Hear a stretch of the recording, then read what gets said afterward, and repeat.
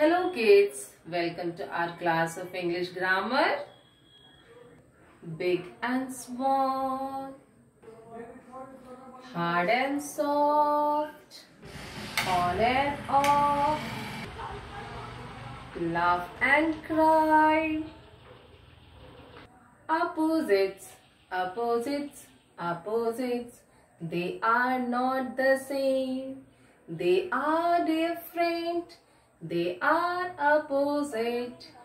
Kids, I hope you all are enjoying the song. Are you? Yes. But what do you think? We are going to learn the song? No. We are going to discuss the topic opposites. Opposite words, antonyms. Words giving different or opposite meaning are called antonyms.